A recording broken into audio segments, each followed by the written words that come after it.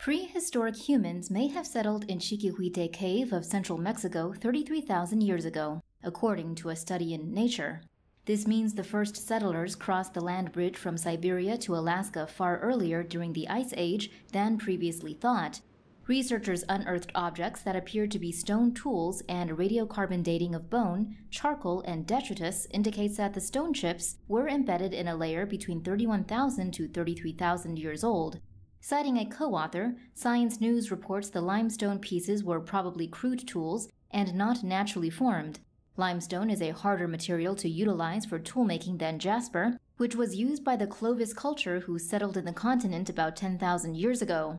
The new theory suggests the first settlers of the Americas did not trek inland through Canada as formerly thought, because the passage would be too narrow and had too few edible animals and plants. Instead, they probably journeyed down the West Pacific coast.